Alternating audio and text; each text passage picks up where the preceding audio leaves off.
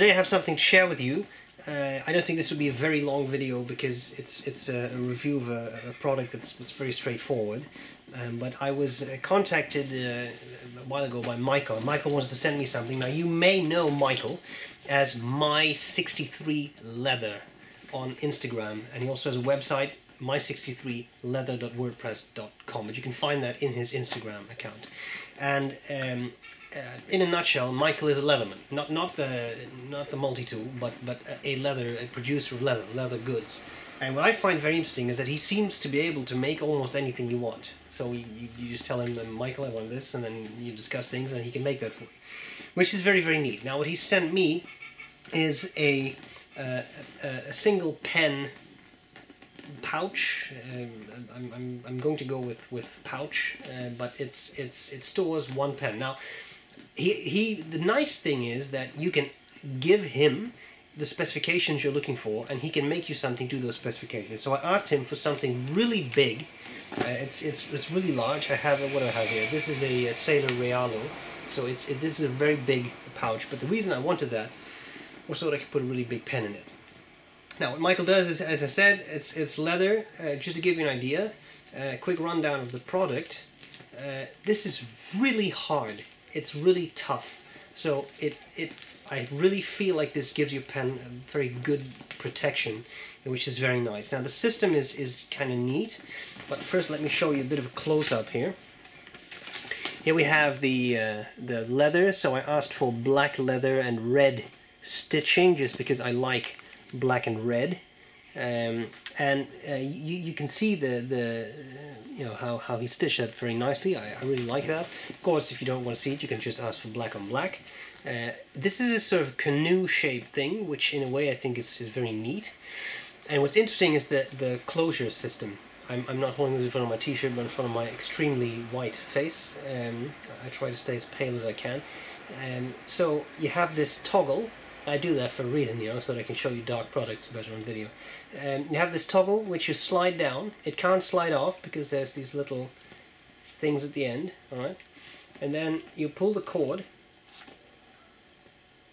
and then you open the pouch, and then it just opens up. You can't lose the part because the second part is connected to the first. And then you have this lining. Lining is very nice, it's very soft.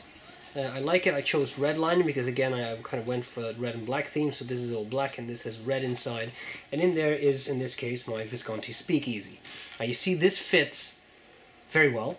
I mean, very, very well. I gave fairly spacious measurements. But it's neat. I mean, this pen, let me take you here. Here's the problem, right? Here's a standard pen pouch and the Speakeasy. I mean, this obviously this is not working, right? It's not working. So you need something big, and I thought Michael would be able to help out, and he did. So fits perfectly well. Put that back in there, close that up,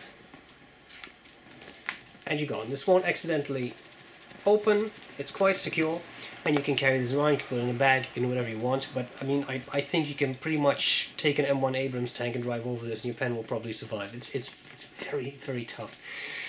And I really like it. So the product, I should mention, was not sent over for review. He sent me one for, I'm just going to say, personal reasons, which I appreciate.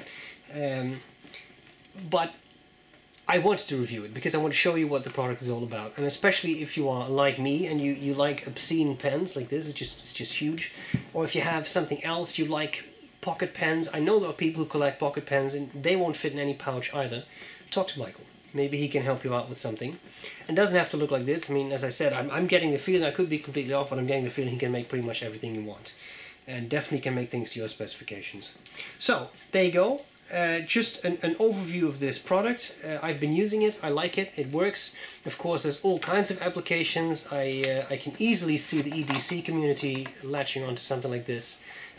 Store pocket knives, I don't know, make small survival kits, whatever you want, but it's a reliable thing, compresses nicely, it's tough, so it's neat. So Michael, thanks a lot for sending me this, I appreciate it. Did I mention the name again? I honestly forgot. My63Leather, check him out on Instagram if you're looking for a specific leather goods product, and maybe he can help you out. Alright, hope this was useful. Of course. course, I don't have anything else to say. So I hope this was useful, and I'll gladly see you later. Bye bye.